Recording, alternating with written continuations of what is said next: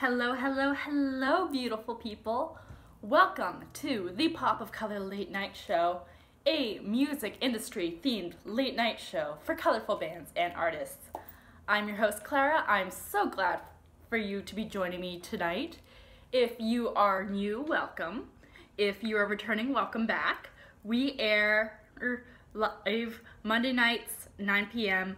Eastern Standard Time here on my Facebook page. If not, we have the archives on YouTube and on my blog. I'm starting a new thing this week where all the references and the sources for the news items I cover will be in the archives on the blog so that they don't clutter up the description of this video when it goes out on Facebook. So, let's get started with the news. I'm so glad to be back because I was off last week due to an insane flu. It was, oh my goodness. Okay, so it lasted 2 weeks. So, Thanksgiving, the day after Thanksgiving, I'm sick. I'm sick for 2 weeks. I get better and there's snow. For those of you wondering, this is why we have Thanksgiving in October here in Canada. Because if we wait till November like our American counterparts, our harvest will be covered in a block of ice. Anyways, let's get to the news. Fender, the guitar company, commissioned a study that found out that half of new guitar players are female. Yeah, you go girls.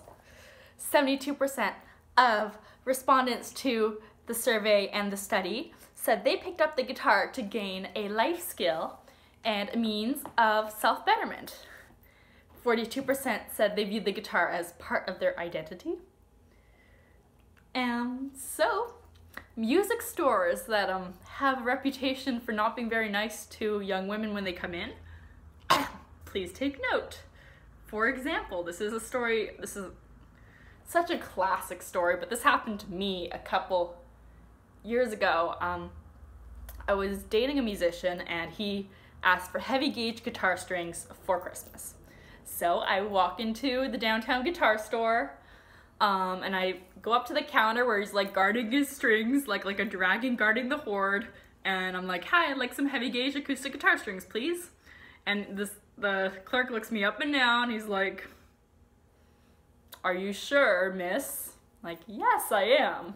So we went back and forth, and finally I was like, they're not for me, and then he gave them to me. So listen, if you don't want to scare off 50% of your customer base, change some of these attitudes at the very basic level, because if you want to encourage young women to get into this instrument, and yes, they're going to start, if they, like many people, they're going to start with the basic instrument, but as they move up, they will invest in the nicer equipment, the fancy amps, the fine wood guitars, and become loyal customers, and you don't want to alienate them. So that is my 2 cents and 6 heavy gauge guitar strings, so 6 cents I guess on the Fender study. Speaking of small businesses, Nielsen Music, who does the counting for music sales, has found that the industry loses $2.65 billion every year from small businesses that don't properly pay their licenses for playing music in the stores. By the way, everyone, this is Maggie. She is my newest foster, for those of you who didn't see on Facebook and Instagram. So basically she was abandoned and I'm taking care of her for a short amount of time until we find someone who's ready to adopt her. She was marked as shy. She's not. She's a total diva. She's here because I'm paying attention to you and not to her. Anyway, say hi, Mikey. Say hi to the camera. Aren't you a natural? But hey, if any of you are in the Ottawa Valley, National Capital Region, and want to meet Maggie and potentially adopt her, give me a shout. Anyways, back to small businesses who play music, because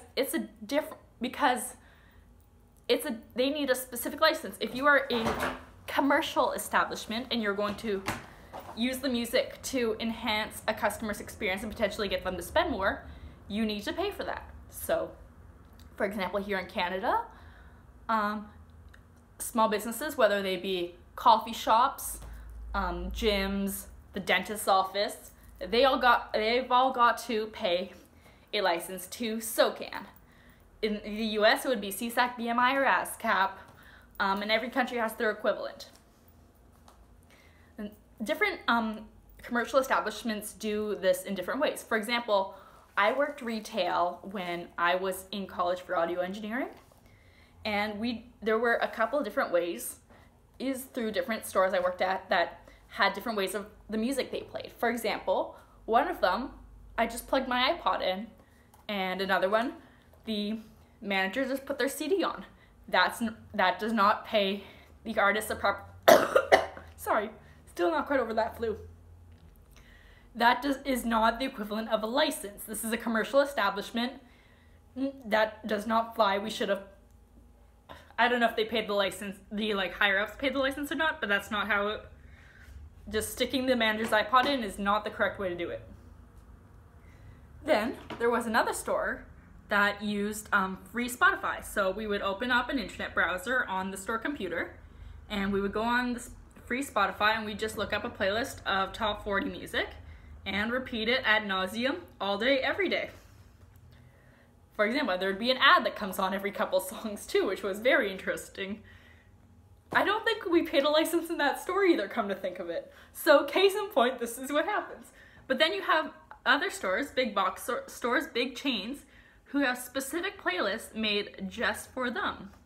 So Starbucks has their own Spotify playlist, and you bet that they will pay the license for that. But it is the playlist that plays in all Starbucks stores. There's the same thing with big box stores like Walmart's and Best Buy's and so on. I briefly touched on this in my Christmas music article last year, which yes, I will be bringing out in full force now that the holiday season is almost upon us. Yippee. Let me know if you want me to do a late show episode on the Christmas season. Oh, Louise is here, so I'm going to be covered in cats. Cat hair don't care. Or more like, anywho, two last quick pieces of news. Global streaming music subscriptions are predicted to hit 235 million people this year. And SoundCloud has cleared remixes. For those of you who don't know me, my name is Clara. I run Pop of Color, a music branding and marketing agency based in Canada, but I have fans and clients from all over the world. This is my late night show, which I run. It airs Monday nights, 9 p.m. Eastern, right here on Facebook, and I do blog posts that come out every Friday on my blog, popofcolormusic.com. Excuse me, Miss Maggie. Please have a good week. Be good to each other.